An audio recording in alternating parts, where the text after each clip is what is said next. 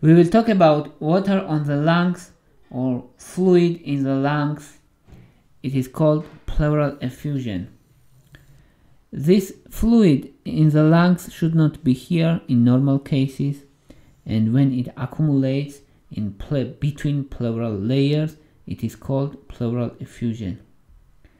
We will discuss most common symptoms of pleural effusion and most common causes of pleural effusion.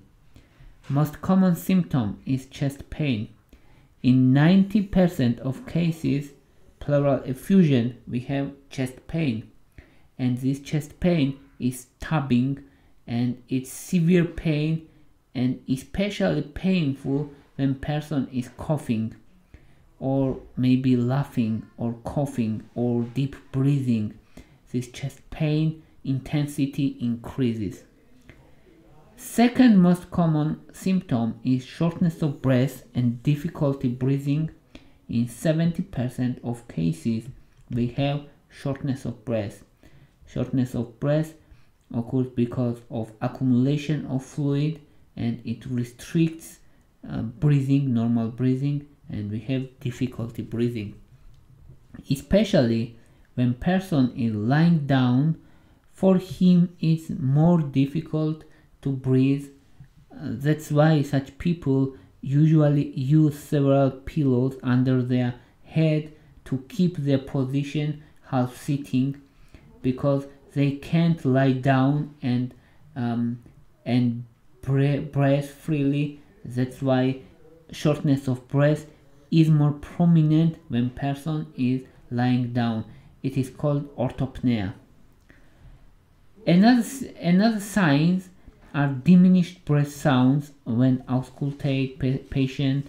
During auscultation, there is diminished breath sounds in the place where there is fluid in the lungs, and we can visualize this fluid in the chest with X-ray, with CT scan, and sometimes with ultrasound. You can see here is pneumonia and we have fluid here.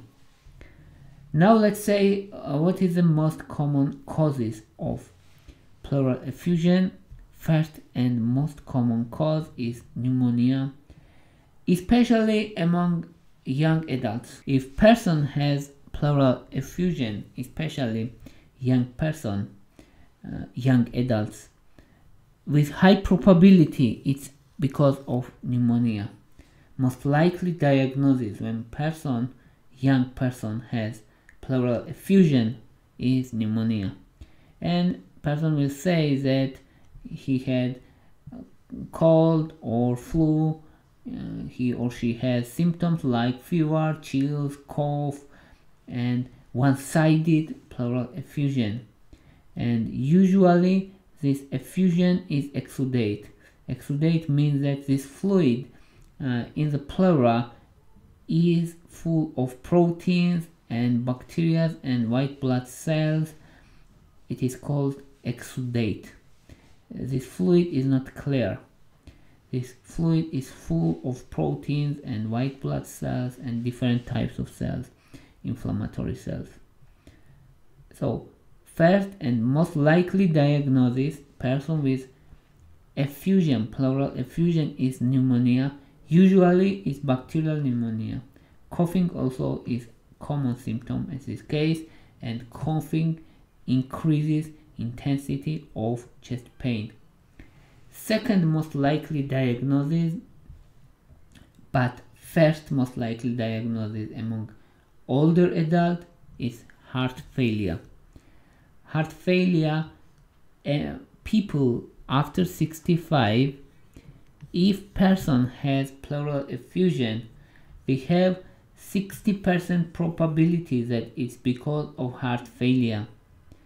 And when person has pleural effusion, he or she usually have other symptoms of heart failure, such as shortness of breath, fatigue, leg swelling, it's common symptom, and ascites also, fluid in the abdominal cavity, is also common in case of heart failure, and tachycardia or rapid heart rate because heart tries to compensate its weakness, and such people difficulty to laying flat, as we already said, because of pleural effusion.